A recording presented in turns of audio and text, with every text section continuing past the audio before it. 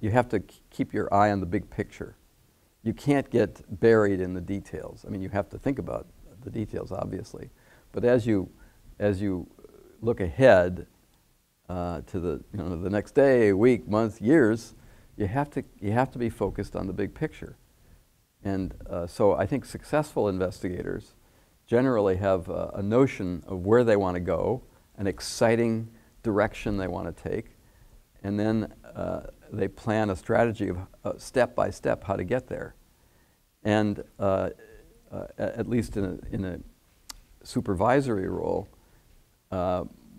my goal, I feel, when I have a student or a postdoc who's struggling, is to keep them focused on the ultimate goal and not necessarily on the day-to-day frustrations, because after all, as you all know, most things don't work for whatever reason. And if you get bogged down in that and get frustrated by that, then you lose you lose that connection to what the overall goal is.